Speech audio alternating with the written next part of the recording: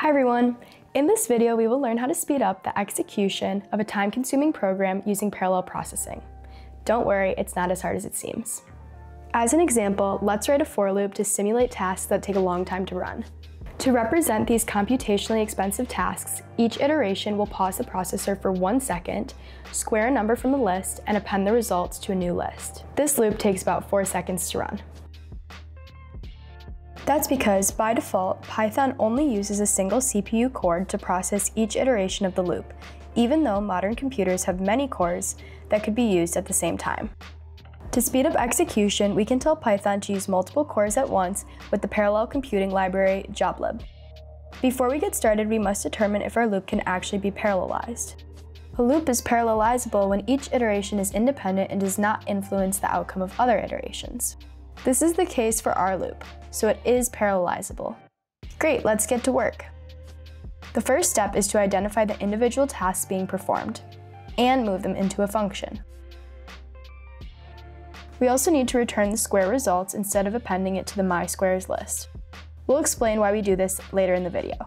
From there, we import the Joblib library's parallel class and create an object which will manage the parallel processing for us. This object takes the argument nJobs, which allows us to define the maximum number of cores to use. For example, if we pass in 2, we instruct Python to use 2 CPU cores to execute the tasks. Alternatively, to use all the available cores, we can pass in -1. This is useful when we want the task to be done as fast as possible. Now we have a parallel object, which we will use to process our tasks. This object can be called like a function.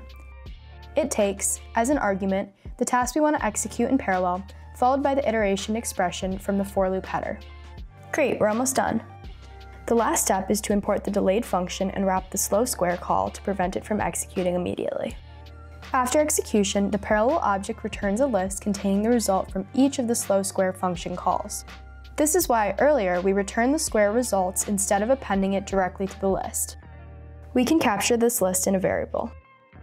Now, if we execute the cell, our code runs much faster. Great!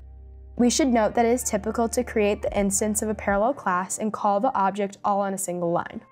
This way is more concise, but either approach will work. If you'd like to check out the code we use in this video, we left a link to the Google Colab workbook in the description. With parallelization in your toolkit, you are now equipped to make your code significantly more efficient. If you found this video helpful, don't forget to like and subscribe for more coding tips. If you have questions or topics you'd like to see next, let us know in the comments. We'd love to hear from you. Thanks for watching!